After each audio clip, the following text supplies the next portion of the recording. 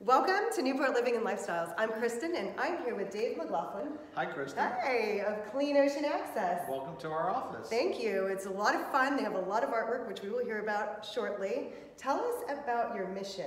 Our mission is action today so future generations can enjoy ocean activities. And when you think about that mission and ocean activities, what does that mean to you? Does it mean powerboating? Does it mean swimming, surfing, or laying at the beach and getting a tan? Yes, yes, yes, yes, yes. So what we do is make sure that you can continue to do that tomorrow and so that the next generation can do that responsibly. Fantastic. What are some of the ways that you guys are helping improve the water quality? Well, improving the water quality is something that we work on year-round. The first step's by really regular water quality monitoring. So we collect 12 samples on Thursdays and we collect 8 samples on Saturdays, and it's all volunteer-based. But then what we do with the data is then we identify where's the pollution coming from, what can we do to remediate it, and then we work with the towns and the policymakers to try to take action to improve the water quality. So it's a combination of people, policy, education, and outreach. And you guys have skimmers and some new programs. We do. We have trash skimmers in Newport Harbor, up in Portsmouth, and we also now are putting in a trash skimmer in the city of Providence at the Hot Club.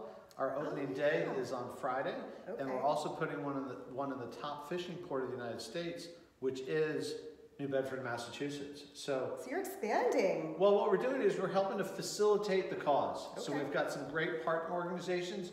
We're working with the Woonasquatucket River Watershed Council in Providence, and we're working with New Bedford Community Boating in New Bedford. And so they're really going to take on the education arm and the outreach to advance our mission in other places. So our heart and our soul stays here, but we help people in other places. Well, you can't complain about expanding. So you also have a new composting program.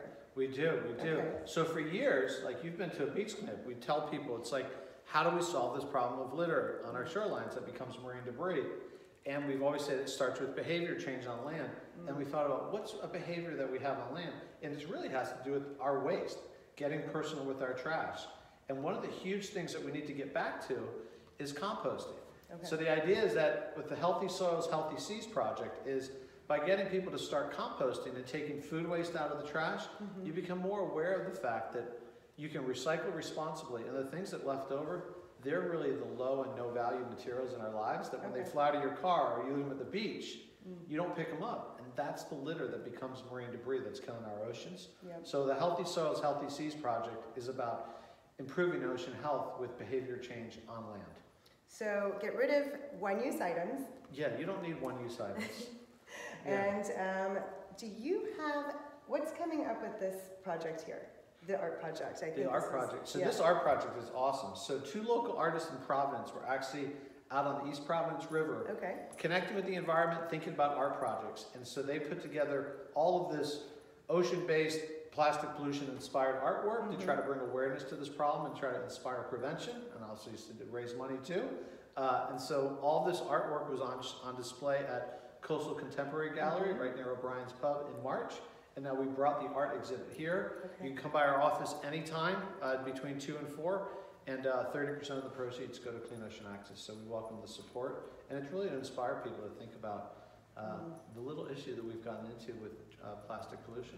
I love that. So where can people go to find out more? What's your website? Right, our website is simple. It's cleanoceanaccess.org. You can go there. You can sign up for our newsletter. You can support the cause. You can find all of our reports there. We've got a calendar page that has all our upcoming events. We've got those little buttons to connect to on social media. So we're present mostly on Facebook and Instagram, a little bit of Twitter. Perfect. Yeah, and tomorrow night, April 17th, we have an open house here in the office. So if you want to see an ocean view and meet a group that's working on protecting ocean health, you can come here from 5 to 7. It's 23 Johnny Cake Hill, Middletown, Rhode Island. Perfect. Awesome. Thank you. Well, thanks so much, Dave, for coming on, and we look forward to seeing you on Newport Living and Lifestyles. Bye. How did it go? 4 minutes. We're freeze framing.